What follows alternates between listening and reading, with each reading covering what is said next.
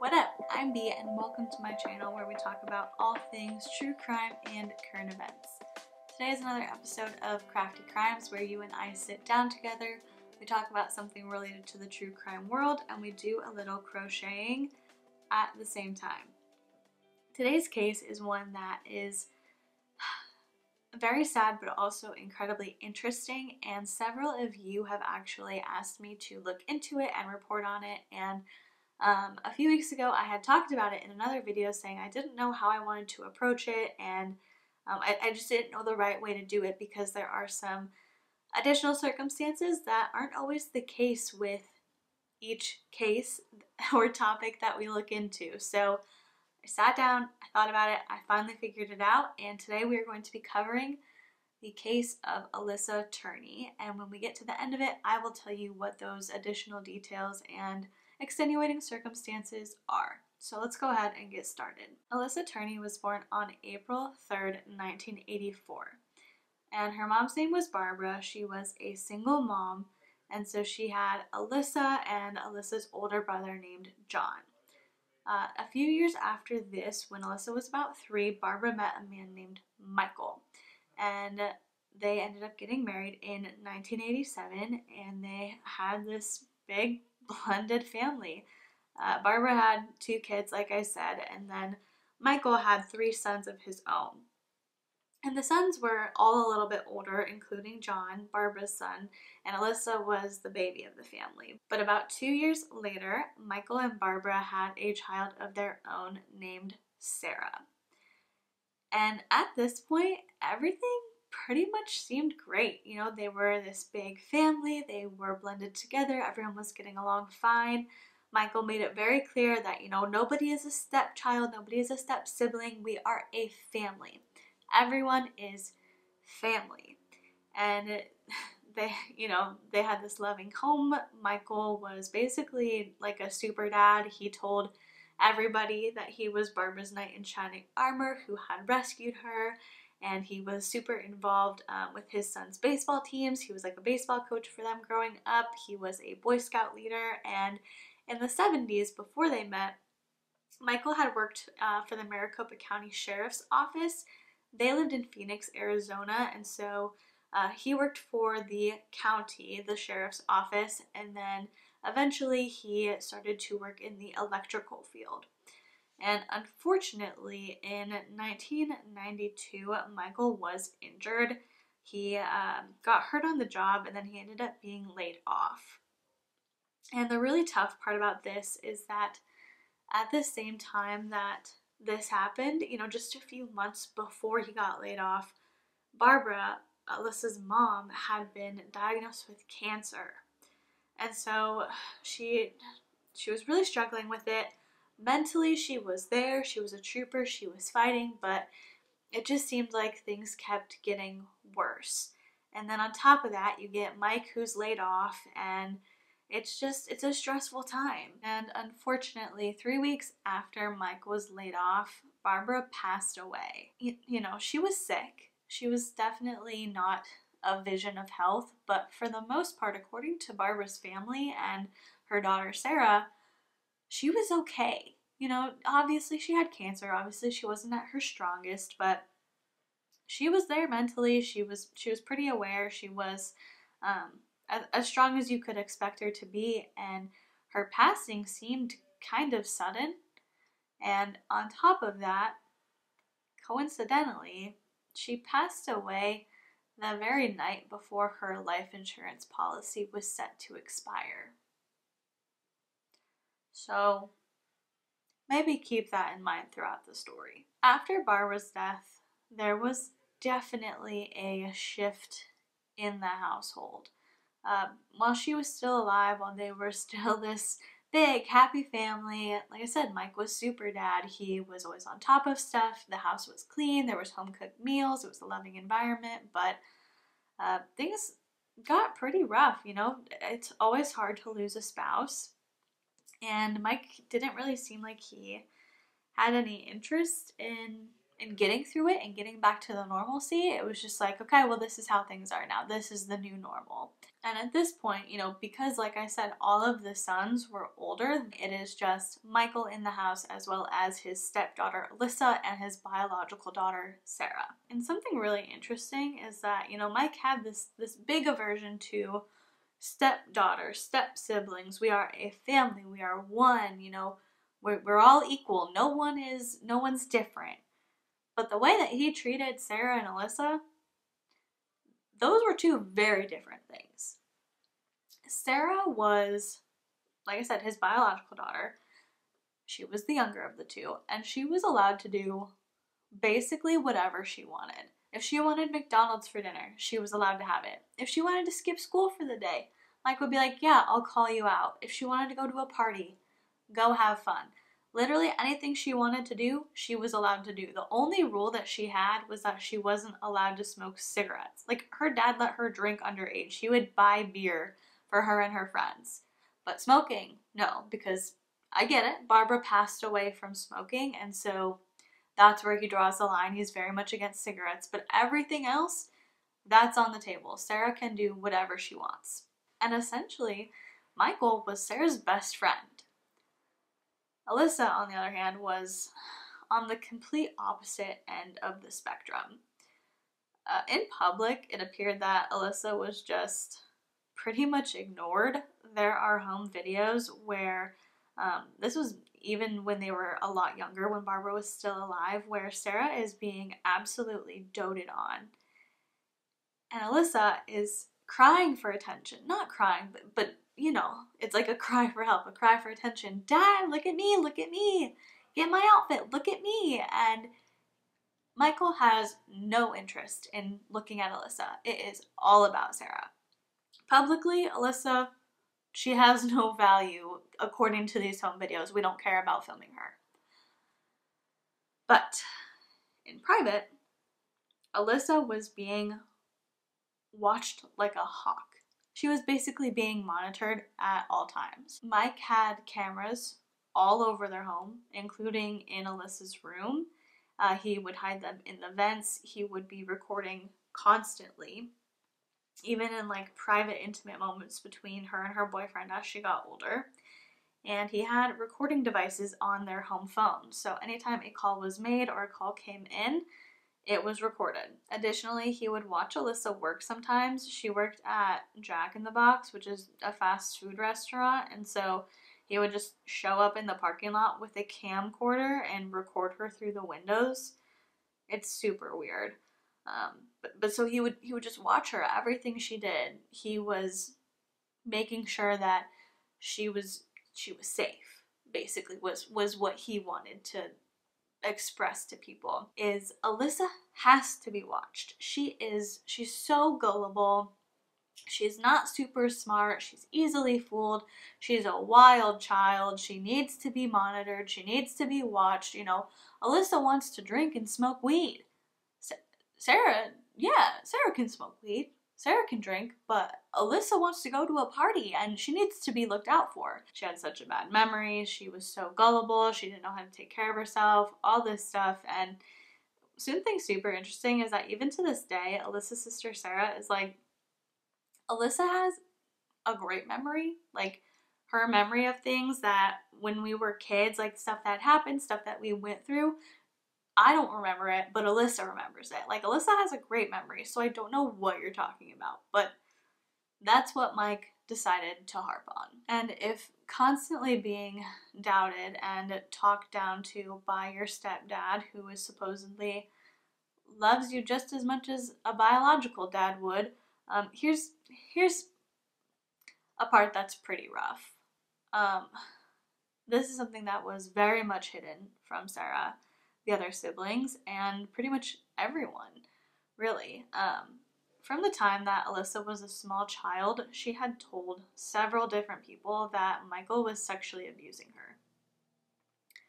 After Barbara passed away, Mike started dating Alissa's 4th grade teacher, and she plainly told this teacher, "I have sex with my dad."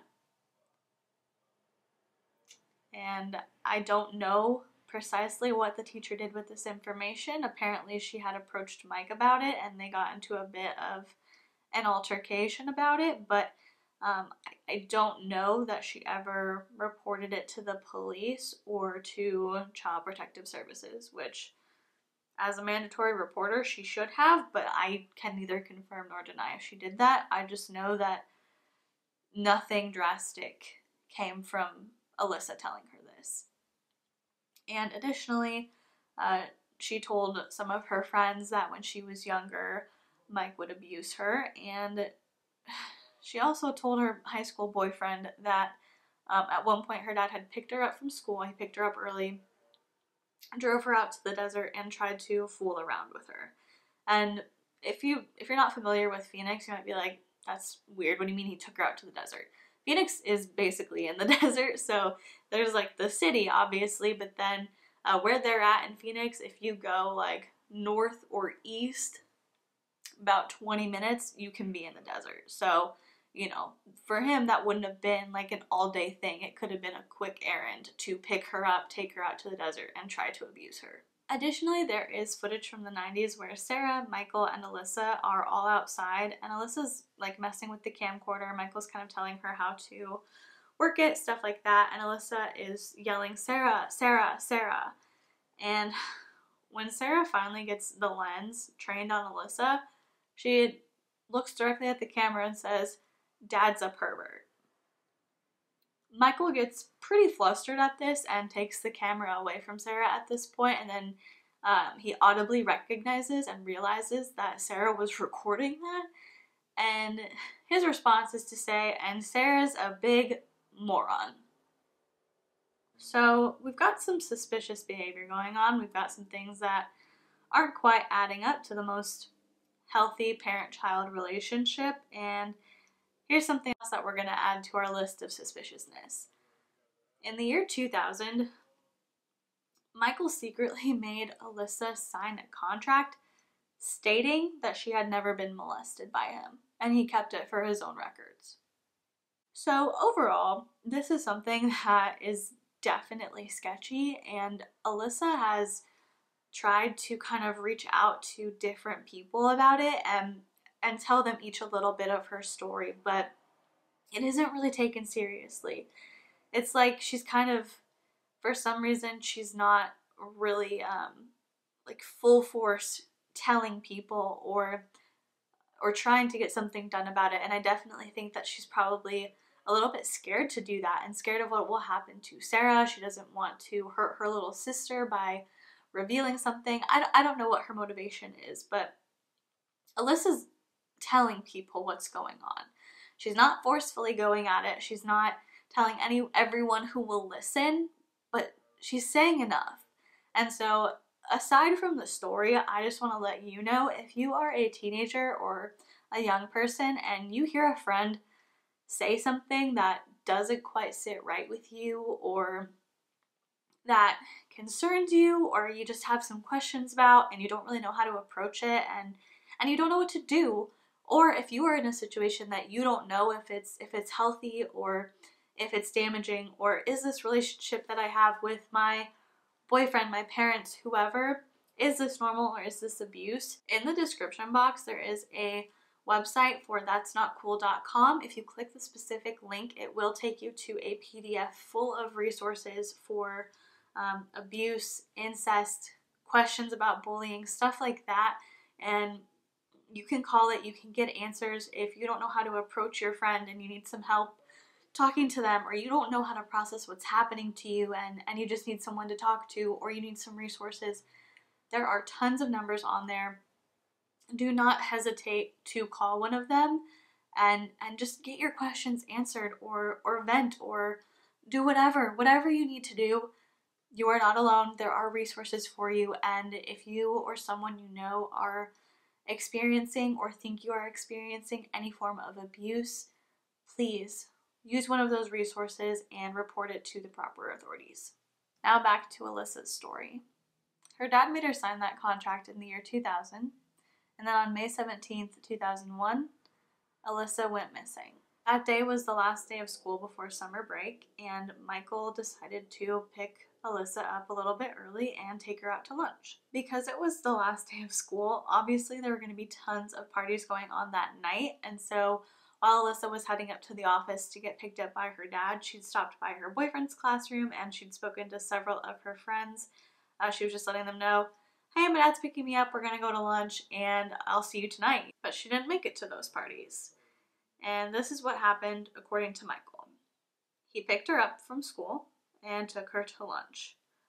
While they were at lunch, they'd gotten into this big fight about Alissa's curfew. She didn't like having such an early curfew, and she didn't like that she had to check in with her dad so often. She just wanted to go out and have fun. It was her last summer. She was a junior in high school, so her last summer before her senior year. She wanted to just go have fun and not have to worry about checking in with him constantly. But you know, if you grew up with a curfew, you know your parents will be like, no, you're not an adult, you still live in my house. As long as you live in my house, you'll obey my rules. And her dad's rule was that she had this curfew and she had to check in with him as often as he wanted because he was so worried about her. You know, the wild child, the one who was gullible, the one who always needed help. He didn't want anything bad to happen to her, so she's got to check in. So they get to some point in this conversation where it's a stopping point or a pausing point, and they end up going home. And when they get there, Alissa storms into the house, as one does when you're 17 and super mad at your parents. She stormed in, went straight to her room, had no interest in talking to Michael. Michael supposedly went out to run a few errands and then was planning on going to pick up Sarah, his youngest daughter. Now, he was out running these errands for quite a while because he didn't end up picking Sarah up until between 4 and 5 p.m. that day. Now, this isn't necessarily odd. Sarah was pretty used to her dad not really showing up on time, so she ended up going to a friend's house. Her friend was within walking distance, and she hung out there until her dad came to pick her up. And when he came to pick her up, he was pretty agitated, pretty upset. He said that he had been trying to call Alissa. She wasn't answering. Here, take my phone. You call her. Keep calling her. Keep calling her. Keep calling her. She's not answering. Keep calling her. So Sarah's, sitting in the car on their way home, calling Alissa over and over and over again. She's not answering. And when they first get home, Sarah is the one who goes into the house first. She goes right to Alissa's room and finds out that Alissa's backpack has been just completely dumped out on the floor. All of her stuff is still there, but the backpack was emptied. And then on top of Alissa's dresser, there's her cell phone and there's a note. And the note was addressed to both Michael and Sarah, and it said, Dad and Sarah, when you dropped me off at school today, I decided I really am going to California. Sarah, you said you really wanted to be gone. Now you have it. Dad, I took $300 from you. That's why I saved my money. So the first part of that note, it wasn't really too odd. They did have an aunt in California, and Alissa had been talking about how she was potentially going to go live with her. So when they read that, it made sense. The part that didn't really make sense, though, is the last part about the money. Alissa had $1,800 in her bank account, and that is absolutely more than enough to get to California from Arizona. So it was just kind of odd that she had said, I took $300 from you. That's why I saved my money. Considering all of it, Michael decided to call the police. He reported Alissa as a runaway, and he said, she left me a note. I'm pretty sure I know where she is. She said she was going to go stay with her aunt. So, we're pretty sure that that's where she is, but I just wanted to let you guys know. I want a report made that I'm calling in that my daughter is missing. And so the police, they were like, okay, cool, we'll make the report, but they didn't look into it because Michael said, I know where she's at. She's in California. So a week after this, supposedly, Alissa called Michael from a payphone in California. Allegedly, she told him that she was indeed in California. She ran away because of him, and she was never coming back. After Michael got off the phone, he again called the police, basically just kind of gave them an update, said, okay, yeah, I heard from Alissa, she's in California. She's where I thought she was. She's fine. So the police are like, okay. You know, they update the police report, but they don't do anything because Mike is telling them not to do anything. He's saying she's gone, but I know where she is. But that's only what he's telling the police.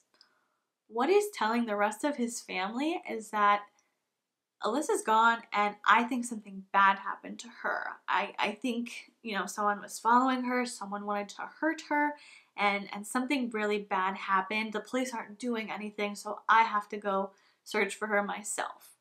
And apparently he started putting up these missing persons flyers. He was going back and forth between Arizona and California to search for the area where she was supposed to be.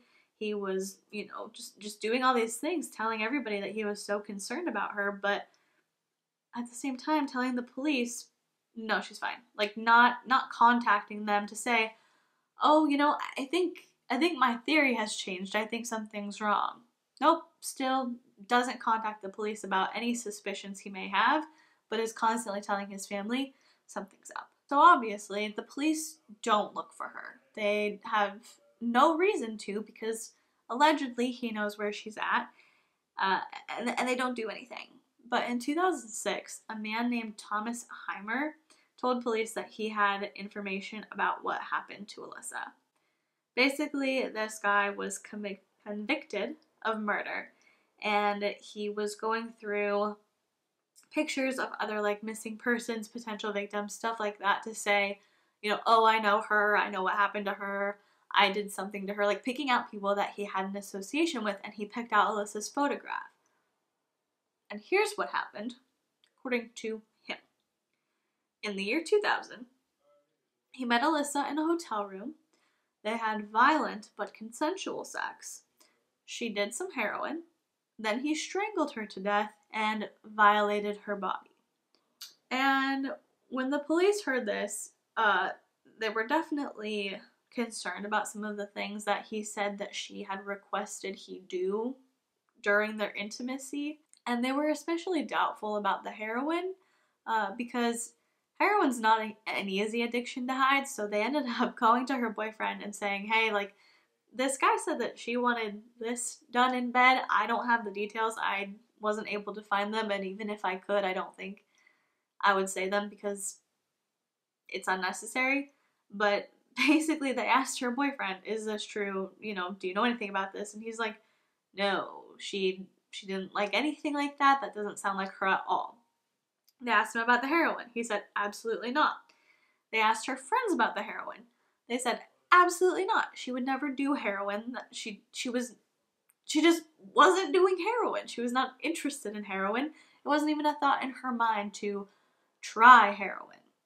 So, shocker, dude's lying about everything. And even though they figured out that Thomas's story wasn't true, they decided to look a little bit further into what had happened to Alissa, because when they were investigating his story, they realized that Alissa had not called anyone in her family since she disappeared, since she ran away. She'd not called anyone in her family. She's not contacted any of her friends. She did not call her boyfriend at the time, who, why would she not? She literally told him the day that she ran away, I'm going to lunch with my dad, but I'll see you tonight. I'll see you at the party. She literally told him that the day that she went missing. And you're going to tell me that she ran away and just never called him again? No. On top of that, the $1,800 that she had in her bank account had not been touched. Not a single penny of it. And her social security card had never been used, meaning that she never enrolled in high school for her senior year. She never went to college. She never got a job. Nothing. All of these things point to the fact that she is not a runaway. Something happened. So they decide, we've got to actually look into this case now. Like, we've got to figure out what happened to this girl, because obviously it was probably something that wasn't very good. So they start talking to Michael again, asking about Alissa's behavior before she went missing, just kind of getting a better feel for who she was, the type of person she was, all that. And in the course of questioning Michael, they come into the knowledge that Michael has security cameras all over the house. So their first question, obviously, is, can we see the security footage from the day that she went missing? And conveniently, Michael says, oh, no, you don't need to see it. I watched all the footage and there's nothing interesting on there. Okay. They also realize that Michael has a little recorder attached to the home phone. Every call that comes in, every call that goes out, it is recorded. So they say, the day that you claim she called you from California, can we have the footage? Can we have the audio recording of that? And he says, no, that was the one day that it just wasn't recording. It got turned off somehow. The police are definitely very suspicious at this point. So they get a warrant to search Michael Turney's house, and on December 8th, it's not funny, on December 8th, 2008, they search the Turney household and find 26 homemade pipe bombs, as well as a 97-page manifesto written by Michael titled Diary of a Madman Martyr. Okay, you're going to want to sit down for this, because in this manifesto, Michael tells the story of what happened to Alissa. Alissa ran away in 2001. You know, that part's true. She was sick of it, she wanted to go live with her aunt, and she ran. But here's the thing. She was followed by two men that used to work with Michael Turney. They were in the electricians union with him. And why would they follow her, you ask? Well, Michael was a whistleblower. And so he believes that he was a whistleblower. He told a secret and he exposed something within the union. So those two men, they were so mad. They had to get revenge. They were pissed. And so they were like, we're going to follow Alissa and we are going to murder her. So that's what they did. Those two men from the electrical union, they followed her right up to the point where they captured her and murdered her. But do not worry, because Michael avenged her death by killing the two of them right back. And I know that was a lot to take in. So let me just go ahead, give you a minute to process. And while you're doing that, I will try and ease your burden a little bit and let you know that Michael's description of events was 0% true. The police read this. They were incredibly skeptical, and they decided to look up the two men that Michael had claimed followed and murdered Alissa, and found out that they had absolutely died from natural causes. So these dudes didn't do anything to Alissa. They have no idea why Michael would write such a fantastical explanation of events, why he straight up says in his manifesto that Alissa is dead. But despite all of this, they're still going to be looking into Alissa, but they've got to kind of deal with the pipe bomb situation first.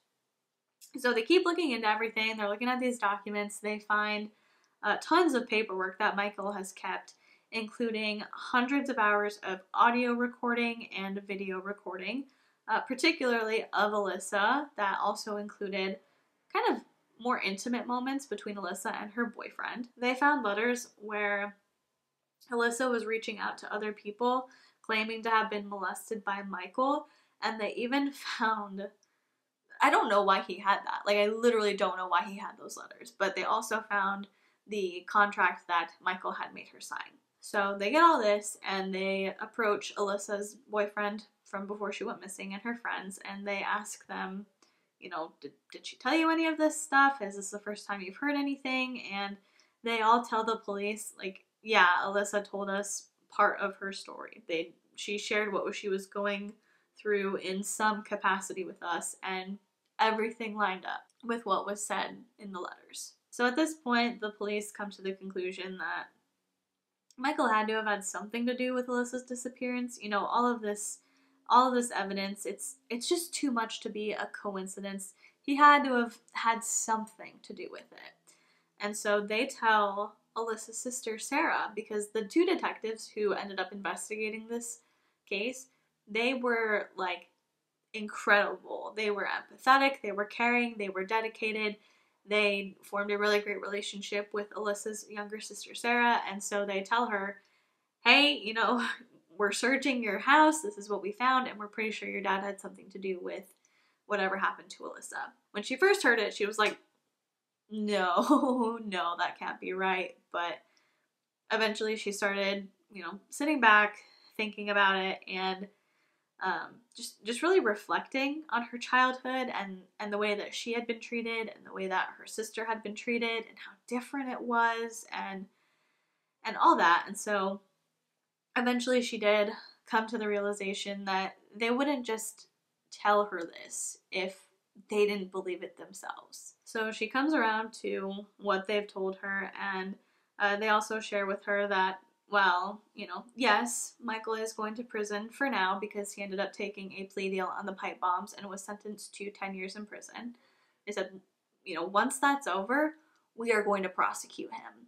We think he did something to Alissa, and we're going to take him to court for it. So Sarah was like, okay, you know, I've come to accept this. I know who my dad is now. I trust you. Let's wait. But Michael was released from prison in August of 2017.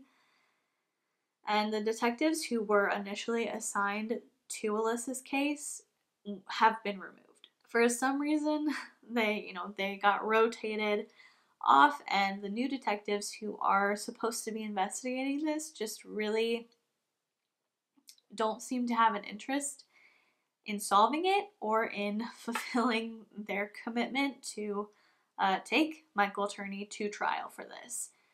And additionally, the records surrounding Alyssa's case have been completely mishandled by the Phoenix Police Department and Maricopa County Attorney's Office. Sarah's basically getting all these different stories. There's, you know, oh, well, because these files were so old, we ended up cycling through, we got rid of them. Sarah will request a case file and she won't get it, and she won't get it, and she won't get it. And so she'll approach, you know, a supervisor or someone higher up than those detectives, and they'll say, oh, well, you never asked for it. You know, it's a systematic mishandling of information. And it shows that these two departments have no real interest in getting justice for Alissa. Like I said, Michael was released in 2017, and since then he's been a free man. He has not been prosecuted. He has not been taken to trial. There's no preparation for trial. He's not been arrested. Nothing. But despite all of this, Sarah remains undeterred. She is completely dedicated to getting Alyssa's story out there, getting her theory out there, the theory that was given to her by Phoenix PD, that her dad had something to do with Alyssa's disappearance. And so she's talking about it. She's going on different podcasts. She has a petition to, the petition is to bring Michael Turney to trial. I signed it myself. And she has her own podcast. Her podcast, Voices for Justice. Here's what I wanted to tell you. Here's why I had such a hard time deciding how I was going to approach this case. Because I think the best person to tell Alyssa's story is Sarah. We don't know where Alissa is. We don't know if she'll get a chance to tell us what happened to her. But Sarah is the closest person to the case that knows what happened, that can tell us the facts. And so that was the overview. Go listen to Sarah's podcast. It's called Voices for Justice. She goes through police records. She has like hours and hours of audio from different phone calls, from conversations with her dad, stuff like that. And she's going through what we know of what happened to Alissa and digging a little bit deeper, trying to actually find the truth, trying to get as much media attention on this as absolutely possible, so that way it is impossible for Phoenix PD to ignore this. Because it's just, I'm not going to get worked up, but it is infuriating. It has to be. I can't even imagine what it's like to be her sister and know that the police said, we think he did this. He's going to jail for 10 years for these pipe bombs. But when he's out, we will prosecute him. And then to wait 10 years for that. And then when he's released, suddenly it doesn't matter. So go check out Sarah's podcast. There is a link in the description box. And if if from what I've told you about this story, you have suspicions about Michael Turney, I would definitely encourage you to sign the petition. It's going to be the first link in the description box under my sources. And if you're interested in learning more, if you don't want to take my word for it, you want to hear what Sarah has to say, or you want to look at different articles, of course, all of my sources are in the description box, including the link to Sarah's podcast. Go ahead, check them out, read them, see what conclusion you come to, and if you decide that, because of course, everyone is innocent until proven guilty. This is just a theory. This is presenting information that I have found through listening to Sarah, as well as through reading the actual news. So if you come to your own conclusion and you think that Michael should be brought to justice through the proper legal channels and through a court of law, definitely go ahead and sign that petition, because with every single signature, that's just another person who is supporting Sarah and telling her that we care about her sister and we care about justice, and we're not just gonna let it get forgotten. Sign the petition, share the podcast, do whatever you can, get as much traffic to Sarah's podcast and Sarah's social media as you possibly can, because she's the one who's really should be telling this story. But I love that so many of you requested I tell it. Like I said, it was hard to figure out the approach, but I'm glad that I'm just another person getting her story out there, and I really hope that it does make an impact and that it can just be part of a change that I'd like to see in the world. But that is all that I have to tell you about the case. If you've heard of this case before, leave me a comment letting me know what you think the most interesting or incriminating fact about this case is. And if you haven't heard of it before, let me know what you think. Obviously, I have a little bit of a bias, but if you heard this case and you heard something different from what my opinion is, leave a comment down below, let me know. I would love to hear it. And while you're doing that, if you would consider liking this video or subscribing to my channel, that would be incredible. And if you have subscribed already, thank you so much. I love being able to just sit here, hang out with you, and talk about whatever. And with all that being said, I'm going to go ahead and let you go. Thank you so much for watching. Please be kind to people, and I will see you in the next one. Bye.